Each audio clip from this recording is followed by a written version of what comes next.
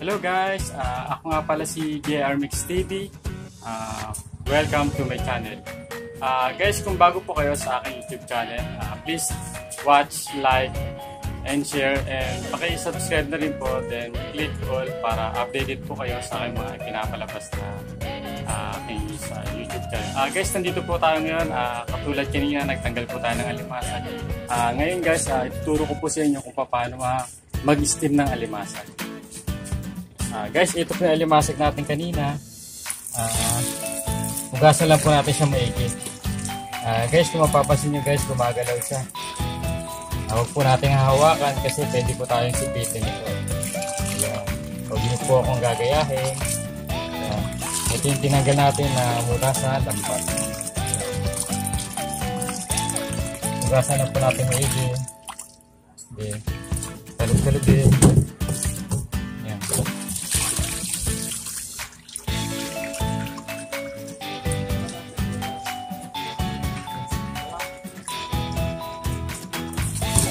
Okay, so basta hugasan lang po natin maigi para yung alat-alat niya medyo matanggal.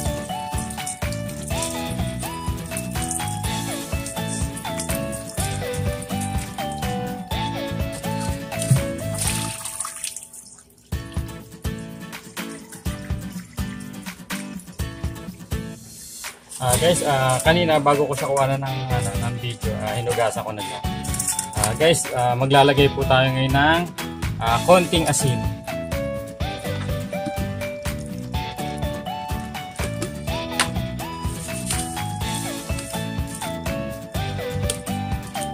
Guys, yung pagkilalagay po natin ng asin, kahit ganitong karami lang siya para hindi siya ganong maalat. Kahit dalawang ganun. Ayan guys. Tapos lagyan natin siya ng konting tubig para hindi ganong maalat. Ayan. Yung tubig siguro natin mga ano lang siya, mga kalating baso.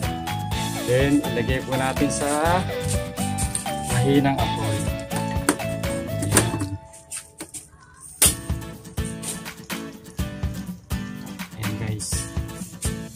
Ganito lang po yung apoy natin kahit.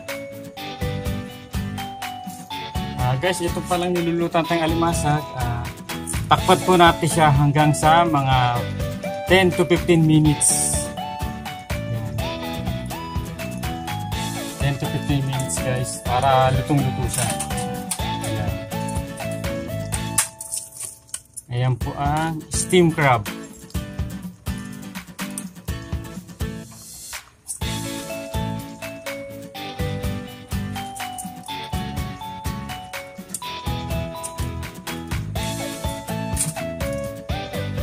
Guys, takpan muna natin siya.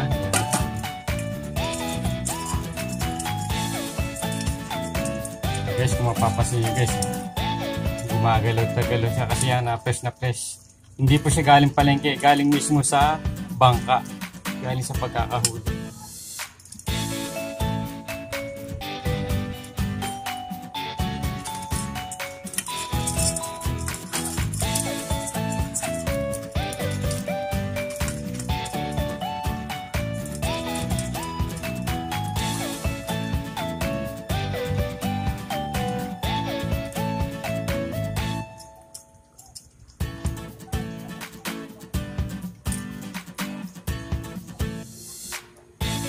Guys, takpan muna natin siya para maluto.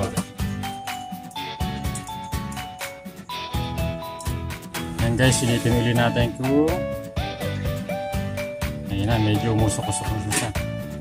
Ayan. Ang bango na. Guys, ito makikita nyo ito guys, ang tawag dito ay alupihang dagat.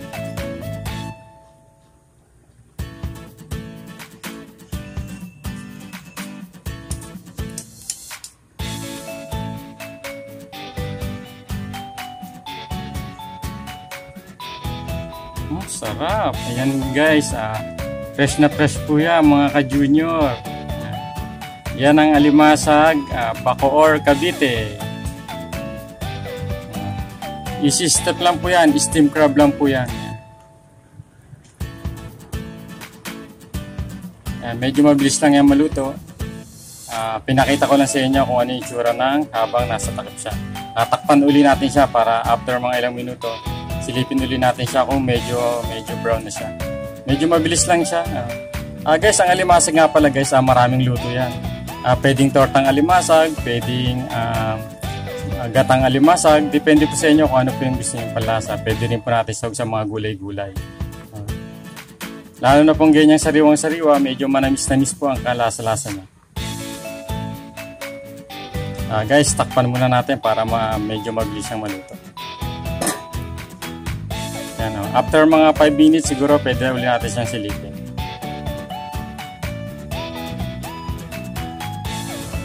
Yan guys, buksan ulit natin.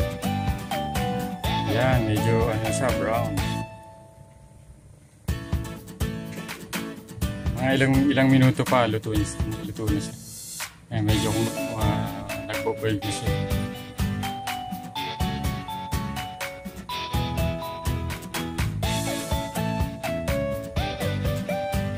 Diba guys, napakadali ng lutuin ng alimasag.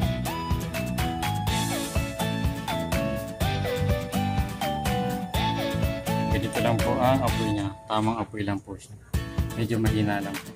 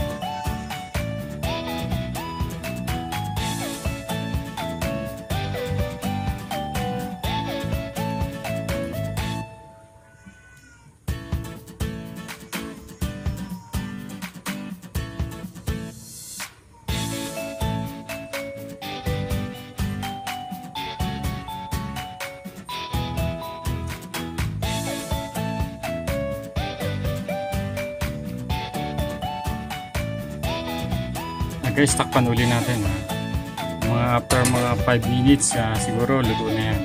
Pwede na natin siya i-aho.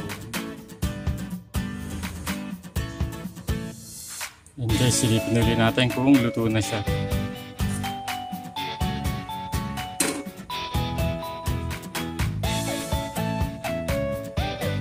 Ayan guys, pag medyo nakita po natin na wala na po siyang asul-asul o medyo golden orange na po siya, yan, ibig sabihin po niya luto na po siya. Mabilis naman po siyang maluto, hindi naman po siya nasasabihin yung hilaw-hilaw. Yan. Pwede pong patagalin pa natin konti, basta mga 10 to 15 minutes luto na po yung ating alimasag.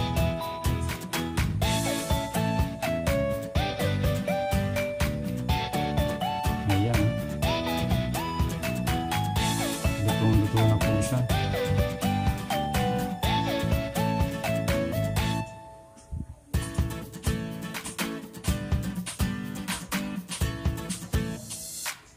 Ayan guys, pwede na po natin siyang patayin ng apoy. Ayan.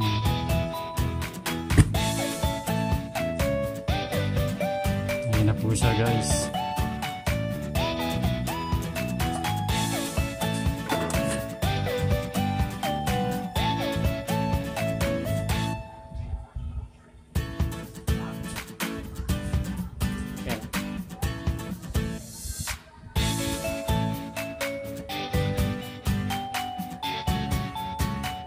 Guys, yan na po ang ating